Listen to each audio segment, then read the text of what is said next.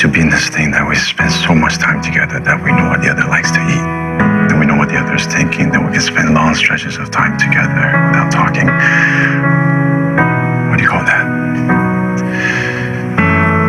Honestly, it's scaring the crap out of me, but I'm going to give it a try. If that's what you want.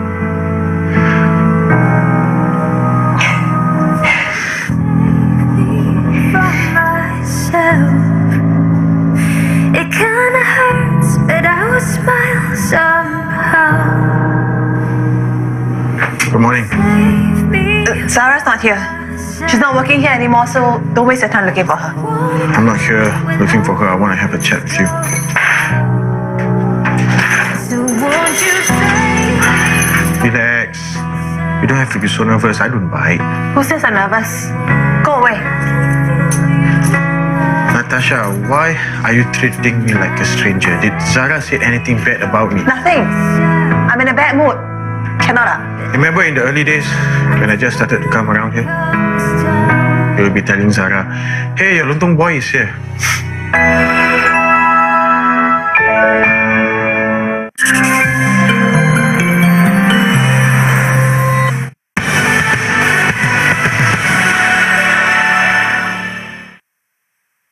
This program is available on demand for free on MeWatch.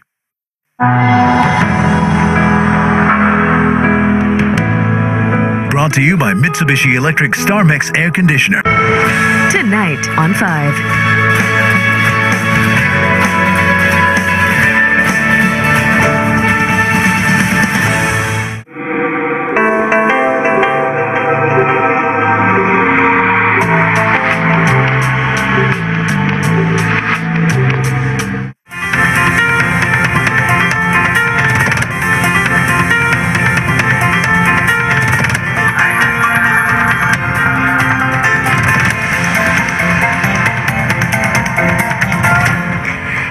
Good evening, I'm Otelli Edwards. Here are your top stories on News 5.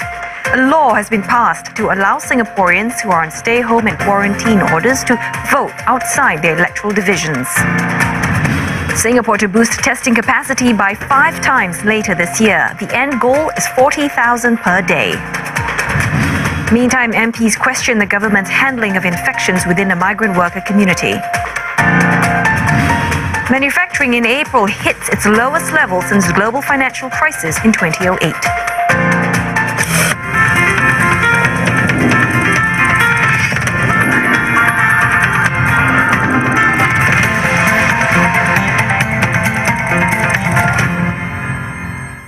Singaporeans serving stay-home notices will be able to vote even if they are staying at facilities outside their electoral divisions. A bill has been passed giving authorities the power to make special arrangements to conduct a safe election during the COVID-19 pandemic. Voters serving stay-home notices at government-designated facilities can either vote from the hotel they are staying at or at special polling stations arranged by the government. These special stations have been likened to overseas polling stations. The stations may operate shorter hours, though, instead of the usual voting hours from 8 a.m. to 8 p.m. Meanwhile, aspiring election candidates can appoint someone to act on their behalf on nomination day. That's if they're serving a stay-home notice, quarantine order, or are in poor health. The representatives will be allowed to file nomination papers and raise objections to nomination papers of other candidates. Both these provisions are only part of the temporary arrangements to make sure a general election can be run safely. The Elections Department also said it will share guidelines for campaigning in due course.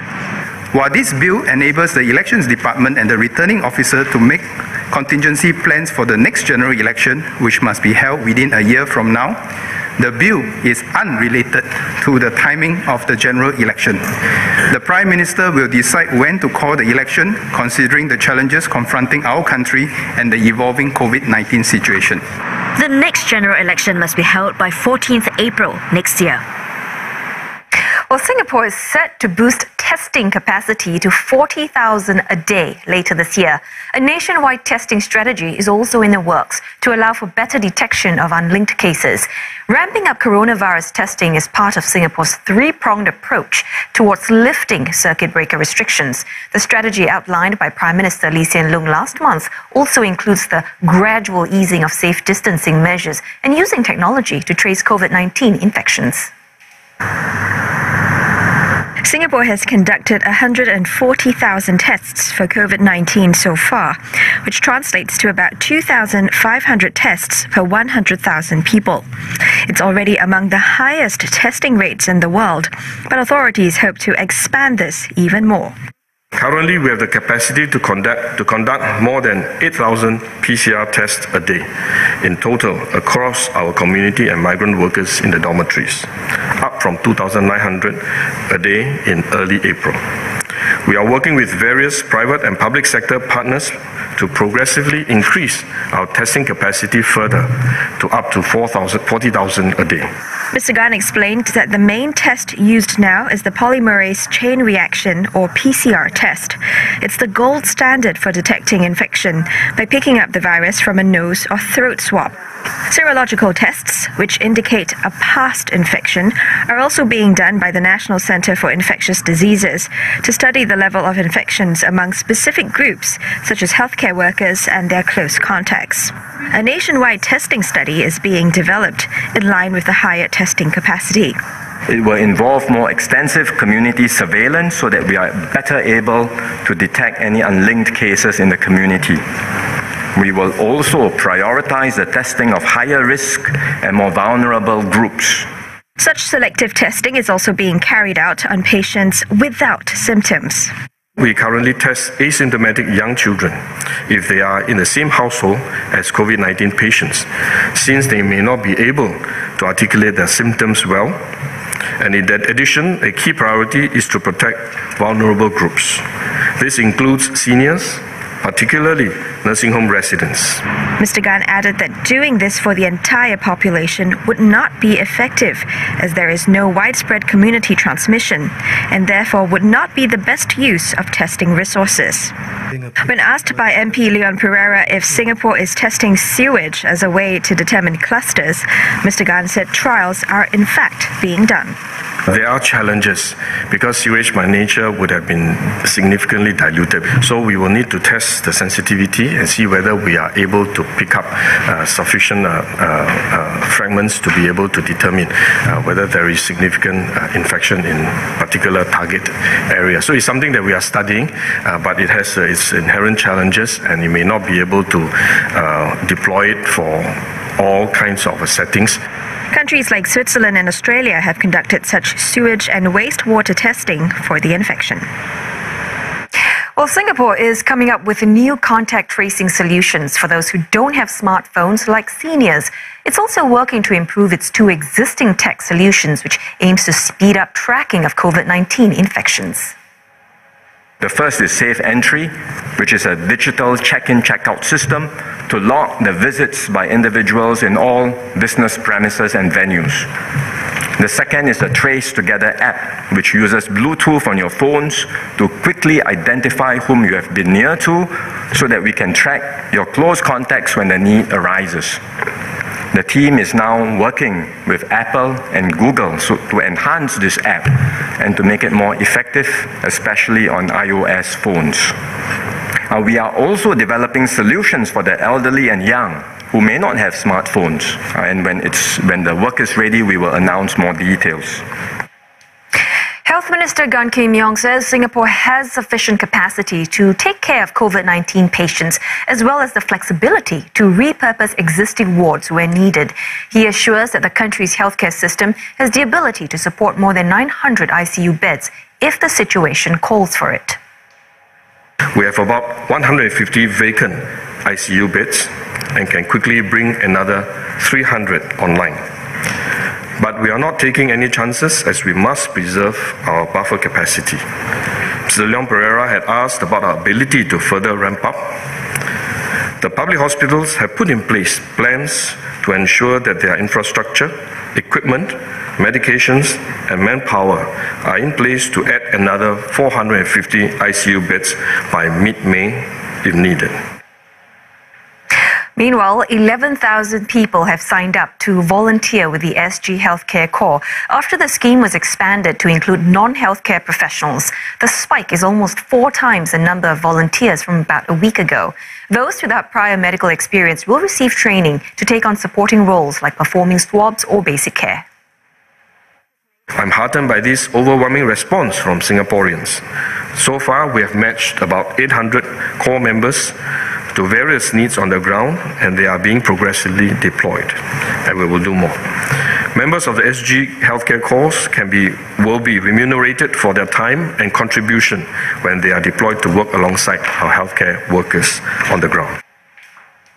More than $7 billion have been paid to employers through the Job Support Scheme last month. Another $4 billion will be handed out this month. Separately, nearly $1 billion is expected to be paid out to support the self-employed. The first such payments will start at the end of this month. More than that, NTUC is helping through the SEP Training Support Scheme, which now provides an hourly training allowance of $10. This comes to about $400 for a week-long course. While modest compared to the income SEPs may have earned in the past, it will still help defray their daily expenditure as they learn new skills during this downtime.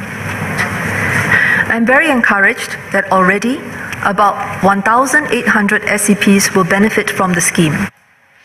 Another $675 million in foreign worker levy waivers and rebates will be paid out by July. Some 62,000 employers would receive a total of over $675 million in rebates this month. Another $2.2 billion of workfare support aimed at helping lower wage workers will be paid out this year. A 61-year-old man has been arrested for attempted murder after he allegedly stabbed a National Parks Board officer. The victim sustained serious injuries but was conscious when he was sent to the hospital. Police said NParks officers saw the man cutting plants illegally at the Sungai Serangoon Park connector. He was not wearing a mask.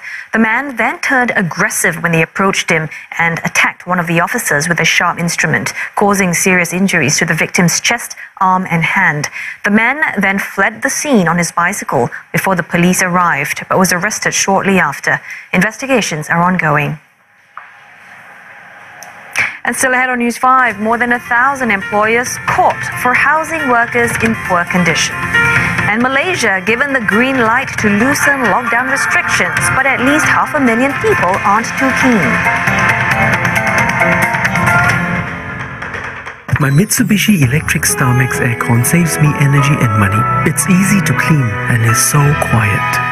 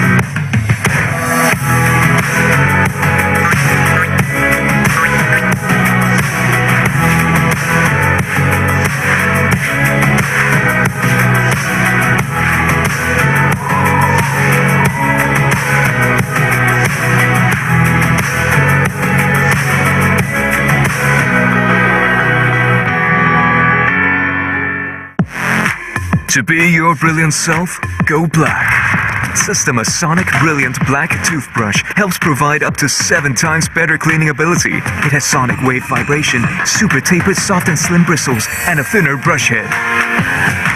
Go brilliant, go black. Systema.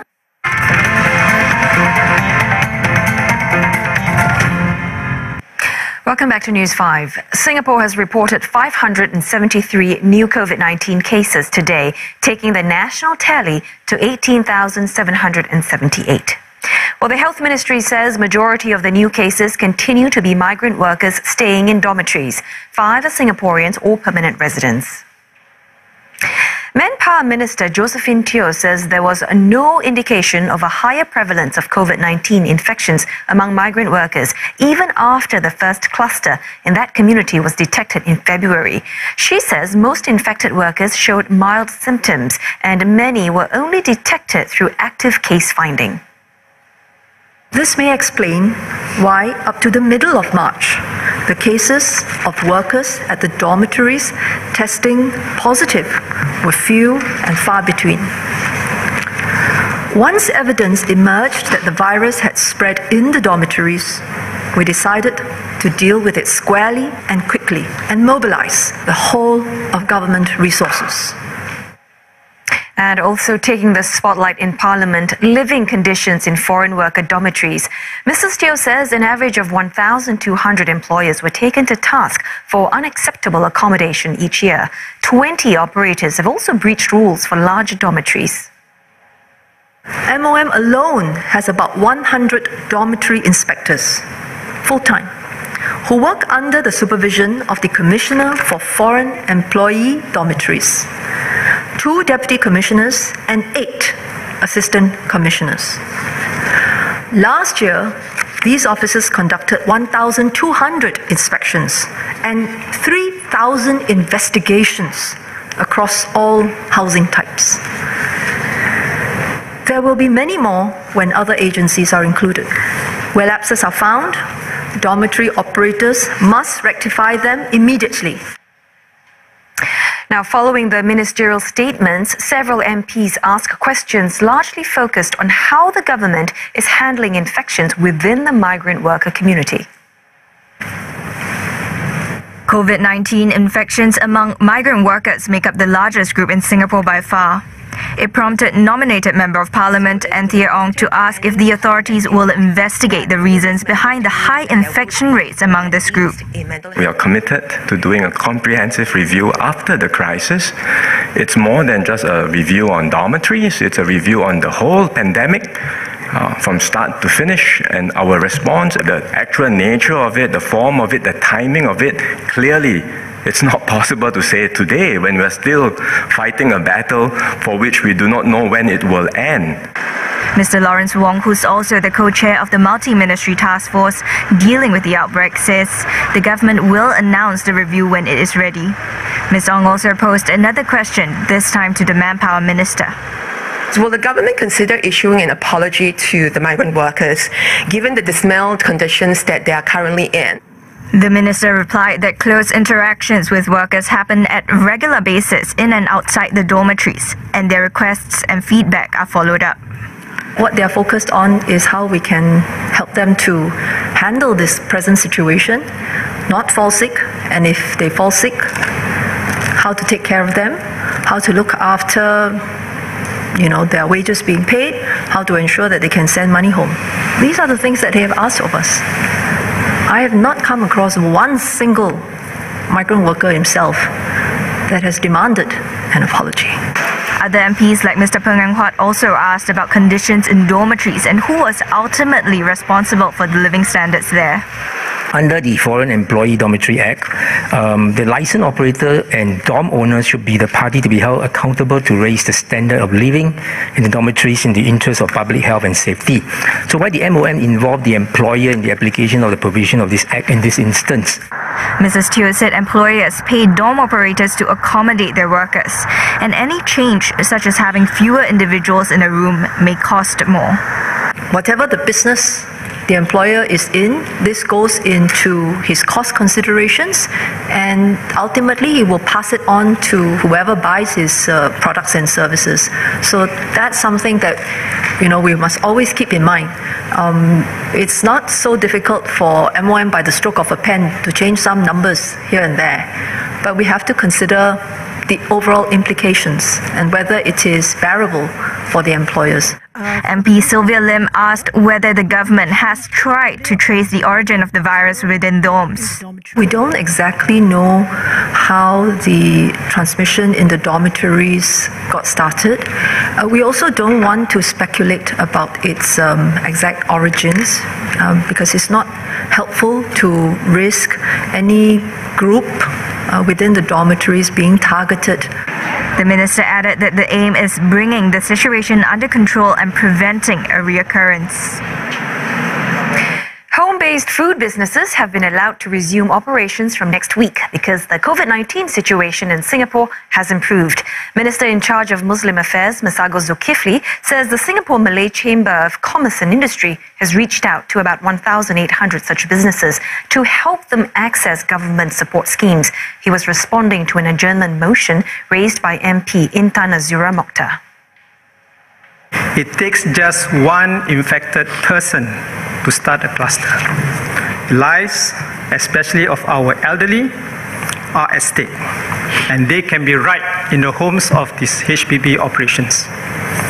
The circuit breaker would need to be extended if community transmissions remain high. So we are not backpedaling.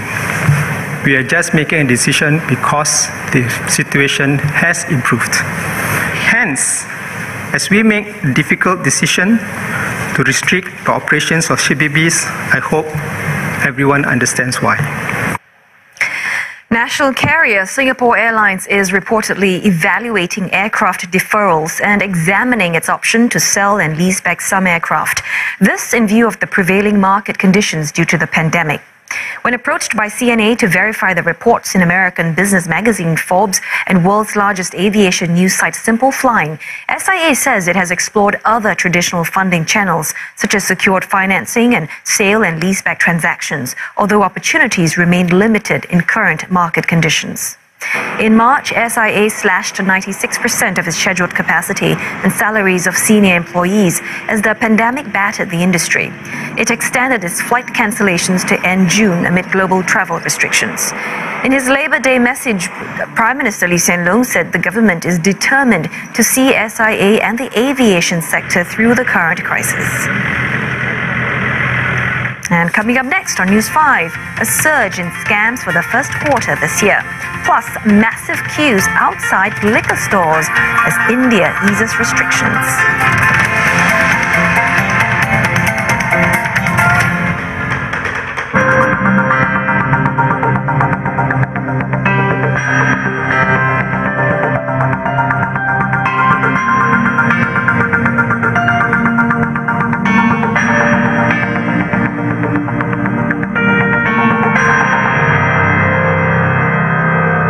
Weather report brought to you by Mitsubishi Electric. The resilience and solidarity budgets will help businesses stay afloat in these difficult times. $21.7 billion will flow to businesses as wage support this year. In April and May, the wage subsidy for all local workers will be increased from 25% to 75% and will remain at 25% from June till end 2020. Sectors badly affected by the COVID-19 outbreak will get more help. The government will co-fund up to 75% of wages in the aviation, tourism and F&B sectors until end 2020. Taxi and private car drivers will receive $300 a month. The arts and culture sector will get help to save jobs, upskill and digitalize. Tax payments for companies and self-employed persons will be deferred for 3 months. Tenants at government-managed properties will receive up to 3 months of rental waivers. More companies will receive property tax rebates. Those most affected by COVID-19 will have the tax waived. The government will ensure that property owners pass on the property tax rebate in full to tenants. The foreign worker levy, due in April and May, will be waived. Employers will also receive a $1,500 levy rebate for each eligible worker. Companies will have access to credit through enhanced financing schemes. $20 billion loan capital will be set aside to support companies with strong capabilities and catalyze private sector loan capital.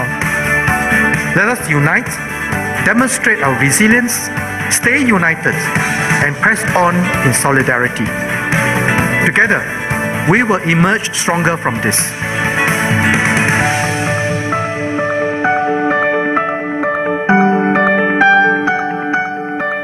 Ooh, delivery!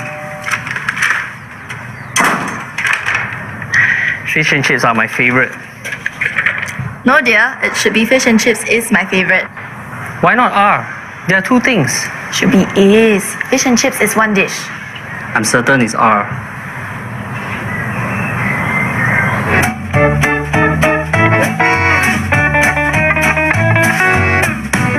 Let's connect.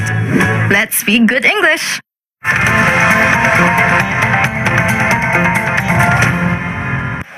Welcome back to News 5. More than $41 million have been lost to scams in the first 3 months of this year. That's almost 30% more than the same period last year. And e-commerce was the top scam. People were cheated of at least $1.3 million through the sale of items like face masks and electronic products. Nearly 1,200 such scams were reported, more than twice the number of cases in the same period last year. Social media impersonation scams was next on the list. The number of cases increased more than tenfold, with at least $1 million lost. Loan scams rounded off the top three. They increased by nearly 50%, with at least $1.6 million cheated. Police said there has been a continuing trend of fake loan messages sent to bank customers. It added that banks and licensed moneylenders are not allowed to send out such advertisements. Well, meantime, about 40 rumors, scams or falsehoods relating to COVID-19 have been debunked since late January. Communications and Information Minister S.S. Warren says authorities have spared no effort to swiftly put out the facts and dispel false claims. Action has been taken against both Singaporeans and foreign parties for spreading falsehoods. Purveyors of falsehoods must be held accountable.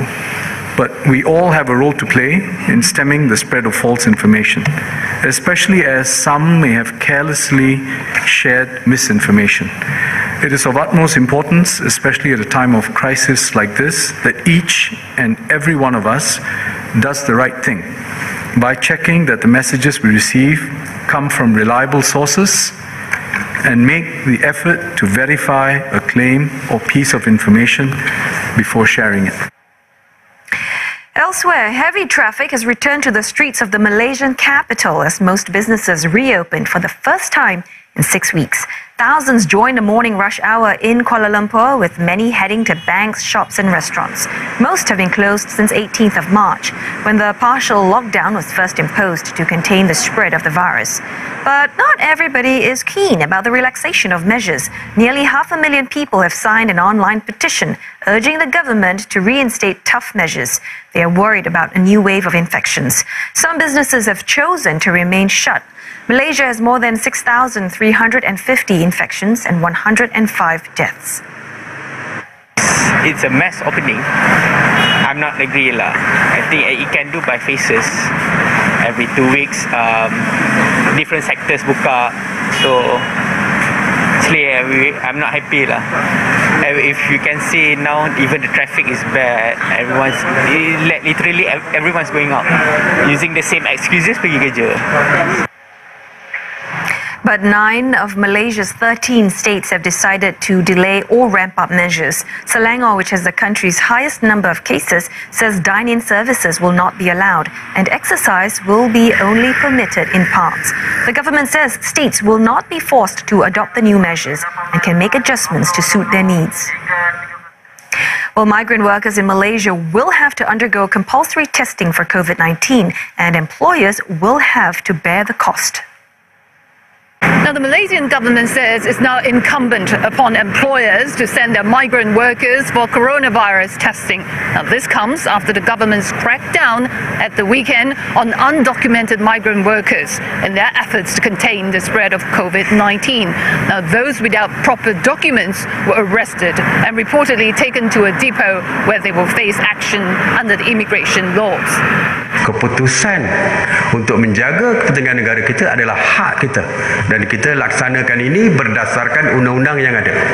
Cuba bayangkan, kita boleh benarkan mereka bebas bergerak walaupun tidak ada dokumen perjalanan sekalipun. Kita dah kata kita akan memperketatkan kawalan sempadan untuk tidak membenarkan warga asing masuk ke negara kita, termasuk lorong-lorong tikus pun kita akan sekat. Human rights groups have criticized the government for failing to protect vulnerable groups amid the COVID-19 pandemic.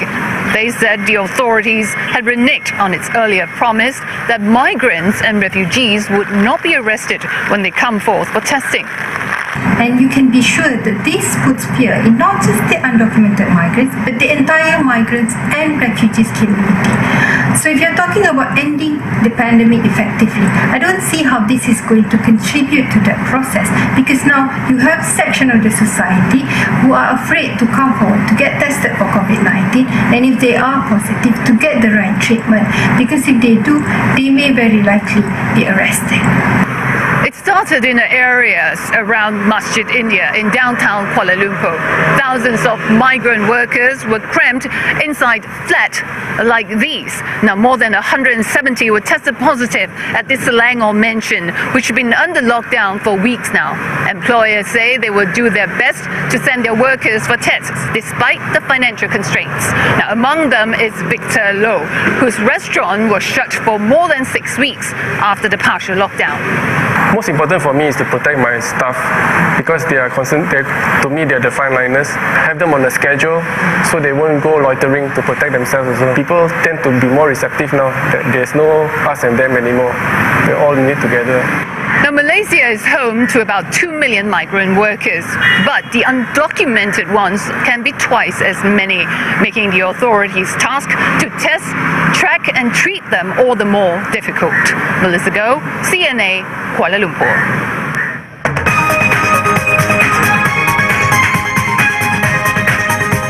Japan has extended a COVID-19 state of emergency until the end of the month. Restrictions had been due to end on Wednesday, but Prime Minister Shinzo Abe says it's too soon to do so. He says there will be a review in 2 weeks, and if new infections have slowed enough, measures could be lifted early.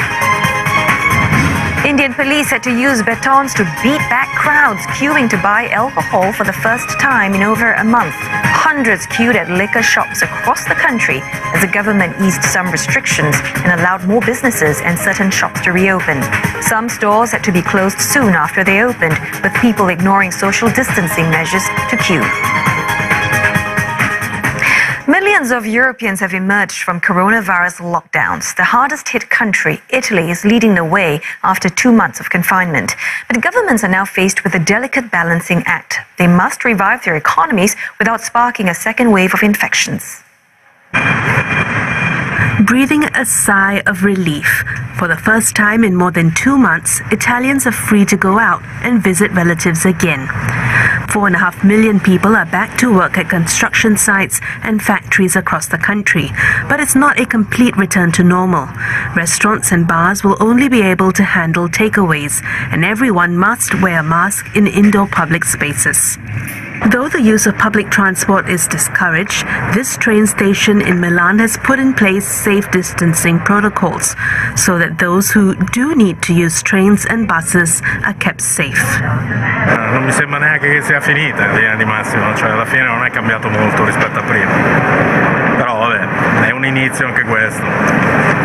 Spero che finisca presto tutto, che tutto si sistemi e si ritorni alla normalità. With almost 29,000 deaths from COVID-19, Italy has the world's second highest toll after the US, and it's taking care to ensure it doesn't reopen too quickly. Schools, cinemas, and shops like hairdressers will remain shut. Across Europe, restrictions are being eased, with countries confident the worst of the outbreak is over. In Spain, small businesses like hardware stores and hairdressers are reopening again, though they won't be allowed to serve walk-in customers. Pues ahora es lo mismo, que es que estamos todos, estamos intentando arrancar poco a poco, porque claro, llevamos sin facturar prácticamente, hemos facturado el 10%, y a ver cómo arrancamos, claro. In Spain, as well as neighboring Portugal, face masks will be compulsory for those in public transport. And still ahead on News 5, about 4,000 students returned to school grounds during the circuit breaker period.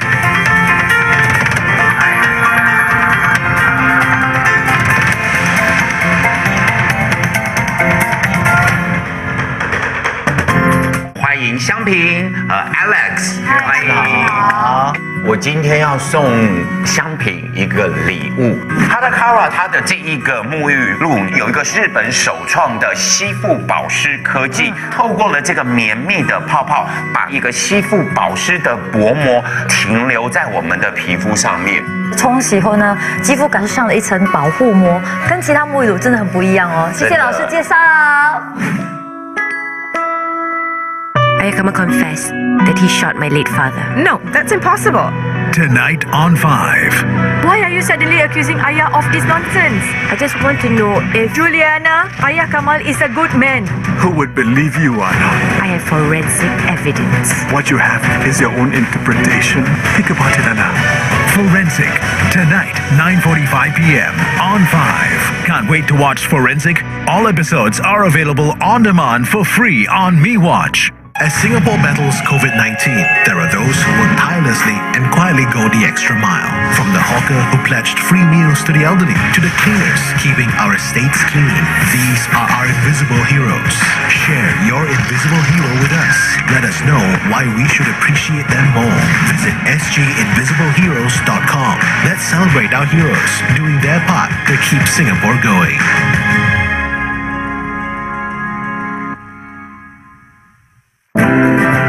Seniors are the most vulnerable. They have weaker immunity. There is a higher risk of seniors dying of COVID-19 than younger people. We must protect them. Everyone, especially our seniors, should stay at home. They should not go out unless they have to, and go home as soon as they are done. Those who have to leave their homes should go out alone. All must wear a mask when outside their homes. Seniors should avoid crowded places and not dine outside of their homes. Seniors should not go to the market. Instead, get others to help them, like buying food or groceries. They should also not gather in groups at home or outside. They should stay active through home-based activities and can exercise on their own around their immediate neighborhood. It is an offense to disobey these safe distancing measures. We must all play our part to protect our seniors. If you have an elderly family member, don't go near them if you are sick. Those living with seniors should take extra care with personal hygiene.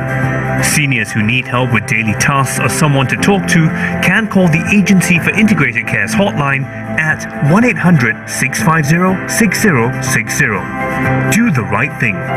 The health of all depends on each of us. Check official sources for information and do not spread rumors. Sign up for the gov.sg WhatsApp service for the latest update on COVID-19. The service is available in English, Chinese, Malay and Tamil.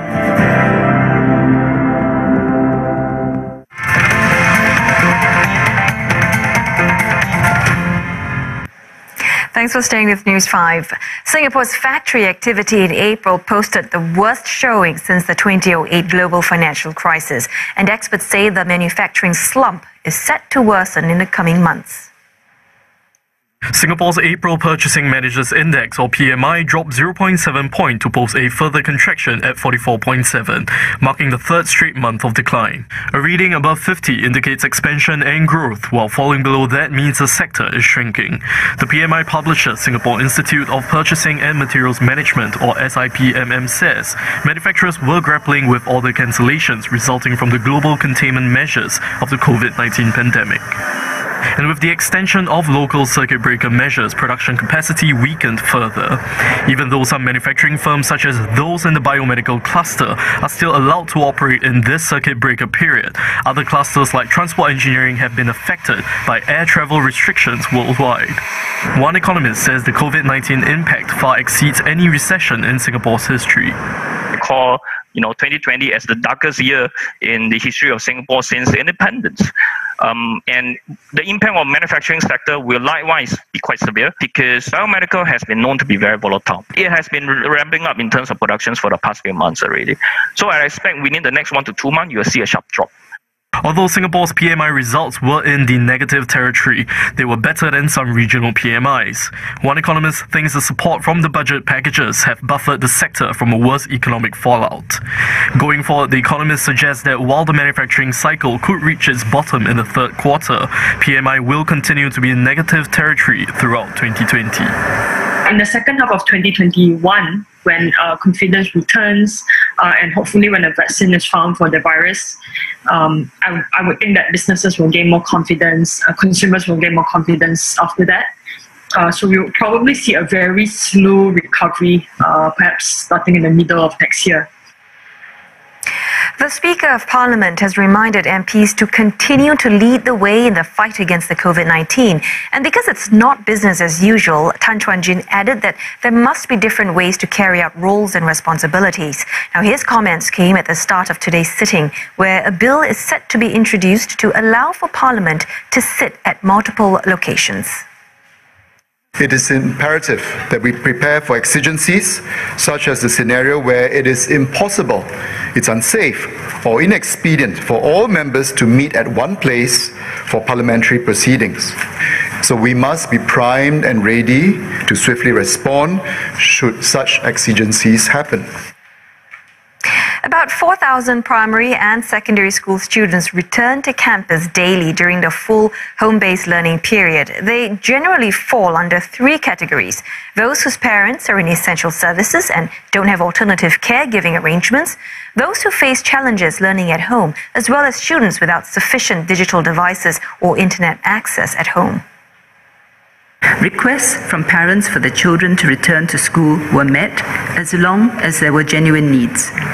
The challenge has in fact been the opposite, where schools invite the student to come back to school, but the parents were reluctant over various reasons. But schools will continue to try. To support students without sufficient digital devices or internet access at home, Ms. Indrani said schools have loaned out more than 20,000 computing devices and 1,600 internet-enabling devices to date. She added the number of students going back to schools for this purpose has dropped significantly. Nearly 300 people have sought shelter and assistance from the Social and Family Development Ministry during this circuit breaker period. Last July, less than half of the 65 people engaged were willing to accept help when the Partners Engaging and Empowering Rough Sleepers or Peers Network was formed.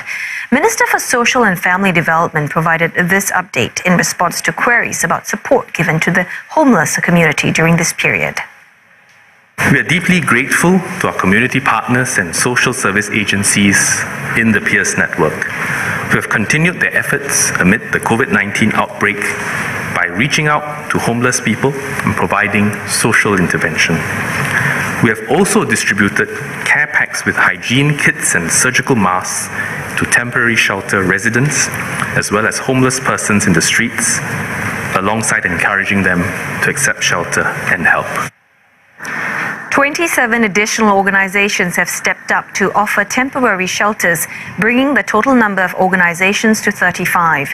These places can accommodate about 700 people and about 400 spaces are currently available. Mr. Lee added that efforts have also been undertaken to ensure that this group of people receive the monetary benefits handed out by the government. Now, with regard to food delivery during the circuit breaker period, one MP asked if legislation will be considered to enable restaurants to pay lower commissions to third-party food delivery companies. Senior Minister of State for Trade and Industry, Chee Hong Tat, says this needs to be carefully considered and that the commission rates are in line with those charged before the start of the pandemic. One important factor is that there are alternative options available to food services, businesses and consumers if they do not wish to go through the food delivery companies. They have explained what cost component goes to who, how much of it goes to the riders, how much of it goes to support the insurance, how much of it goes to supporting the IT systems and maintaining the customer databases. Parliament will debate 2 bills involving the import as well as usage of PMDs, bicycles and e-bikes in the next sitting. Senior Minister of State for Transport Lam Pin Min posted on Facebook today the government will introduce the Small Motorized Vehicles Bill as well as amend the Active Mobility Act to include path-connected open spaces. The bills will address some of the issues involving PMDs. Despite the significant decline of related accidents, a PMD caught fire as recent as March, while some riders have also restarted the use of non-compliant PMDs during the circuit breaker period. The two bills will also look to improve safety and enhance active mobility connectivity. 3 other bills were also introduced in Parliament today. The first one will allow civil and Muslim marriages to be solemnized remotely. A proposed change to the Constitution was also introduced to allow Parliament to sit at more than one location, which means that it could be conducted virtually. The last bill will look to incentivize environmental protection. And just before we go, here is a reminder that you can start your weekdays with a CNA 938 World Report every morning at 6. It's a complete wrap of news and business from around the globe. Plus, there's of course all your Singapore news and traffic. All of it on our News Talk radio show, CNA 938. And that's it from all of us here at News 5. Join us again tomorrow. Good night.